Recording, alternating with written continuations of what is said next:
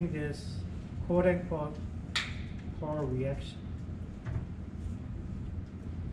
So that's immediately you can do that.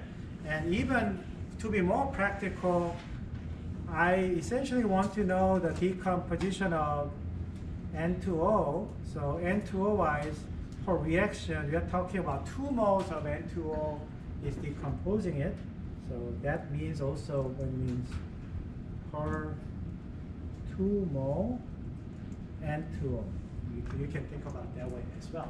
So I got that information, and then now what was asking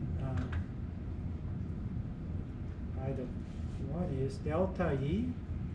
So what was the mass? 186 gram N2O system. They want to calculate that, and that is essentially 4.23 mole and minus 167.21 kilojoule and 2 mole. Okay, and that goes away, and this term survive, and you will get that minus 354 kilojoule.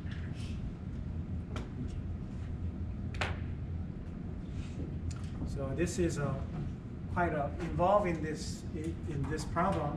It's just, I think the main message is that we want to learn is when people say delta H, that is specific for the way the reaction is written. And second one is the relationship between delta H and the E was defined by this, and further carry out PV equal nRT. So you can have a new relationship with this, and then now delta H is delta E related to delta N when the temperature is constant. When temperatures vary, this is a whole different problem, and the problem is more complicated.